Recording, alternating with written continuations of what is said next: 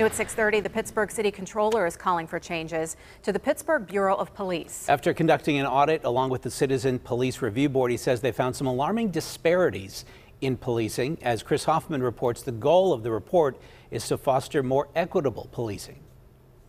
In the whole report, there are 23 recommendations from the City Controller's Office to the Pittsburgh Bureau of Police. Now, according to police, many of them are something they can work on to improve their services. One of the biggest numbers of policing was marijuana. The city has decriminalized small amounts, but the state and federal governments have not.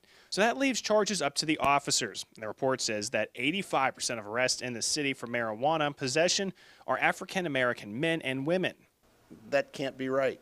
That shows their need for change. That shows an inequity. Other calls for change include allowing the Citizens Police Review Board to audit body camera footage and the monitoring of officers for any connection to hate groups. Screening it in the course of their employment is a check and a balance to assuring that the standards are being upheld. But for some advocate groups, the recommendations leave a lot to be desired. Fawn Walker Montgomery with Take Action Mon Valley says relations are beyond repair. She says a better recommendation would have been for officers to learn to deal with underserved communities. Because it's been proven that the issues with police have been with communities of color.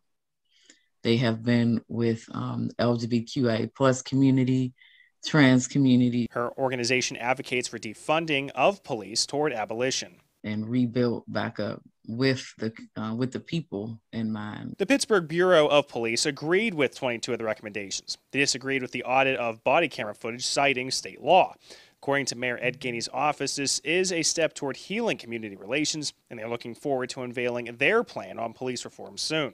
We've also got a lot of work to do and getting to a point where we have a city and a police response that doesn't just protect and defend, but that also does it in a fair and equitable way. Now, to see that full report and all 23 recommendations from the City Controller, head on over to our website as well as our app.